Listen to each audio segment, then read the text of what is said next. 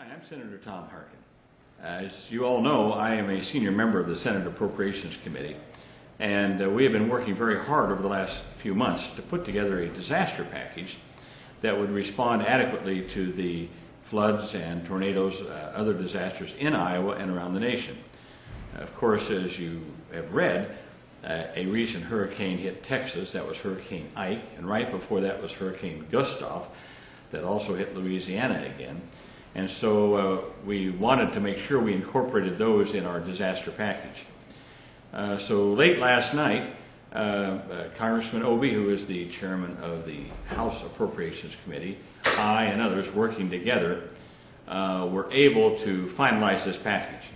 It is about a $23 billion disaster aid package.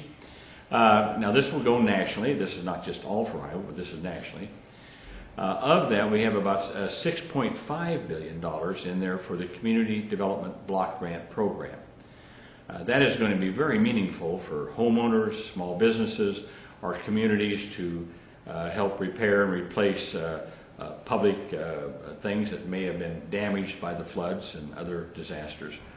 And again, Iowa, we don't know exactly how much money Iowa will get, but it will be a big portion of that because we will have to put in our assessments, our damage assessments, and once we get that in, then that money will flow to Iowa.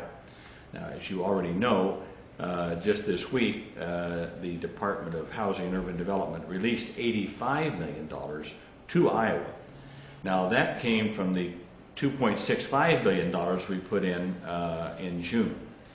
And so I've been a little frustrated that this has been very slow in coming, but we finally got it. And there's another $200 million that should be coming out very soon for community development block grants, and again, Iowa will get a big portion of that. Now, the final thing that's specific to Iowa, the one thing that is absolutely specific to Iowa, and I'm very proud that we were able to get, is $182 million for the courthouse to be built in Cedar Rapids.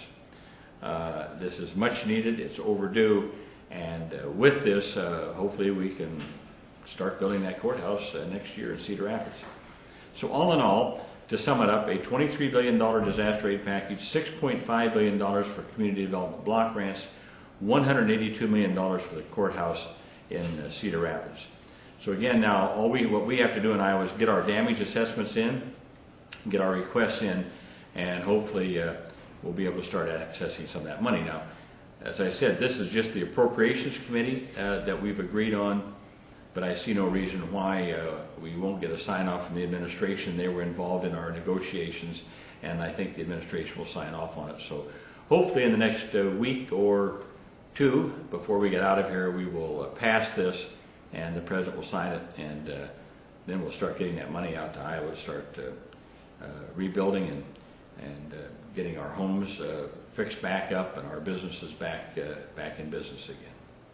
So again, I'm just very pleased about this, and working with Senator Grassley and working with the rest of our Iowa delegation.